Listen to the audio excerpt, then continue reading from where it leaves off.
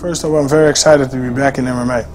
K1 is nice. Really got excited for this tournament, the K1 Grand Prix. Yeah, it's big, especially in Holland, in Japan. It's sort of big all over the world, different than MMA. But I'm just excited to get back in the MMA ring. I'm excited to fight in the States. I'm excited to defend my belt, and I'm going to do that with success. And I'm excited to fight Brett. He had a big mouth, and yeah, it's good to fight people who have big mouths to settle things.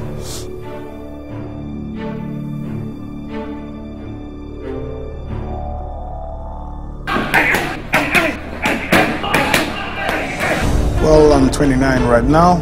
I started to train when I was 15, and my first fight when I was 17, so I'm being in the ring now this is my 13th year that I'm fighting. I've always strived to get better, and this is what you can see. This is a product of hard working, of falling down, breaking your face, but standing back up, and improving, always keeping improving, and I think Brett is missing that.